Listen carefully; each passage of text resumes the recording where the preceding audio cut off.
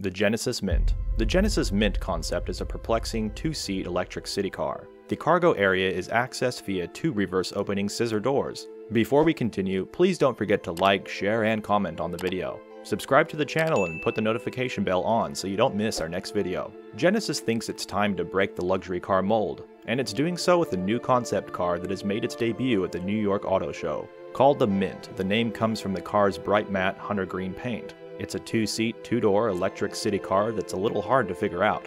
At a preview event in New York City ahead of the Mint's unveiling, we got to get up close with the car and learn about it from Genesis's Executive Vice President Manfred Fitzgerald and Hyundai's Global Head of Design SangYup Lee. The Mint was a collaboration between Genesis's American, German, and Korean design studios. Lee says even though it has a wide, sporty stance and a coupe-like body, it wasn't created to be a performance car but more of a design statement like the original Audi TT. Genesis's now signature quad headlights have been given a rethink, with all four getting a wing-like design and the top set being connected by a light strip. The tail lights have a nearly identical design. In place of the Genesis crest grille is a tiny V-shaped opening at the base of a more prominent crease that echoes the grille's shape. The roofline is radical, with a kicked-up C-pillar, an upright rear window, and a trunk-like deck reminiscent of the 2002 Renault Megane. Up close, the Mint looks a lot bigger than it actually is. It's described as an A-segment car, in the vein of the Fiat 500 and the Mini Cooper, but no official dimensions have been given. The wheels are enormous and pushed out to the corners,